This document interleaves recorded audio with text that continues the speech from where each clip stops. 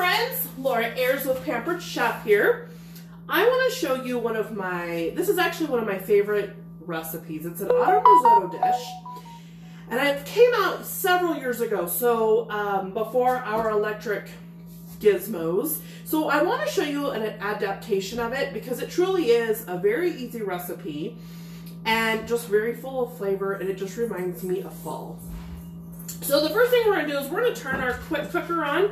We're going to use the sear function, okay? So we're going to put it to the sear function, push start, and we're going to get that toasted up, okay?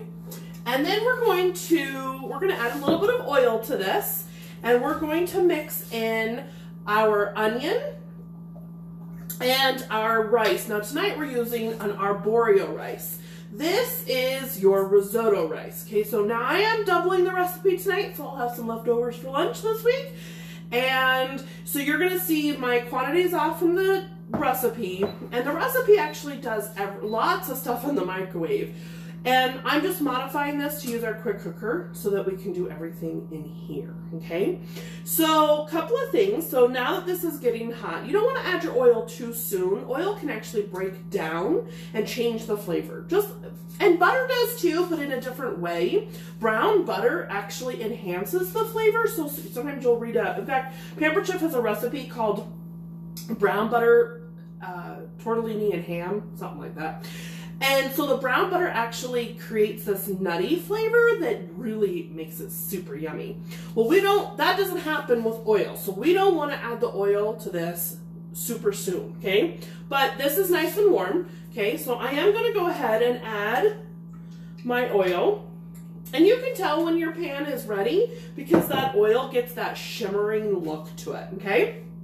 So now what we're going to do is we're going to add our onion. You can hear the sizzle, okay? We're gonna add our onion, our oil, and our rice, okay? Now, because my kid doesn't like onion, I only did like a small onion, but it'll be fine. So, we're gonna add our rice in there, and this actually will cook for a few minutes, okay? Because we're actually gonna toast that rice, okay? So we're just going to let it do its thing for a couple of minutes. And don't worry, I'm not going to bore you with seeing this entire recipe, but I just want to show you kind of the nuts and bolts of it, okay? So one of the things that you are going to do in this recipe is it has cranberries. And so you're actually going to take hot water and soak your cranberries, your dried cranberries, so that they get soft, okay? So that's what those are doing over there. Now, some of you are noticing the wine and like, what's going on? Well, this recipe actually uses a Chardonnay. Now, you don't have to use that. You can use others, just water if you want. But remember, water doesn't have flavor. So the thing is when we cook, look, whether you love to do it or hate to cook, either way, you want your food to taste good, okay? And so sometimes that just means we have to make sure the ingredients are spot on, right? All right, so we have this. We're letting it toast for a few minutes, and then we're going to add in a couple of other things. We're going to add in our stock, which is this right here. Okay, so I just have, my little container is not with me. I just buy a little container of stuff to add into hot water. And that's what I use for my stock. So I'm letting this cook for just a few more minutes, okay? And I'm going to show you our wine bottle opener. So this right here is the foil cutter, so that's what I use to remove it. And then we're going to, super easy guys, right? And then it goes the opposite way, so it'll push it right out, okay? This will open 60 bottles of wine without you having to recharge it. So Monday's covered, yay! All right, so, here's my stock, my broth. This is what I use, just bouillon stuff, okay? And so we're gonna we wanna make sure we don't burn the stuff in here. Okay? And wine bottle opener, now we're gonna add some salt and pepper. Salt and pepper is super important, right? Okay, now we're gonna add our broth.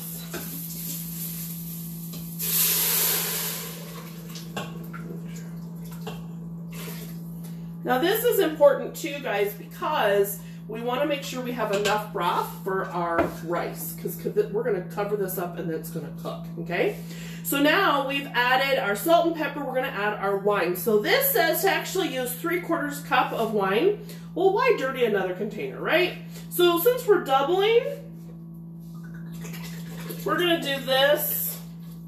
That's about right. And then we are going to add in, that's it. That's all we add in, okay? I haven't made this recipe in a while. So, we're gonna put this right here, and we're gonna turn it off, and we're gonna put it on the white rice function, okay? Now, the recipe says that we would cook this in the microwave for 13 minutes. But because of the pressure cooker function, we're going to cook it for 5, okay? Now, here's a tip. Because we already had it hot with the sear function, it's gonna take less time to come up to pressure. So that's something to know. Now, microwave grips, if you get these, they'll be gray. Mine's old, it's red.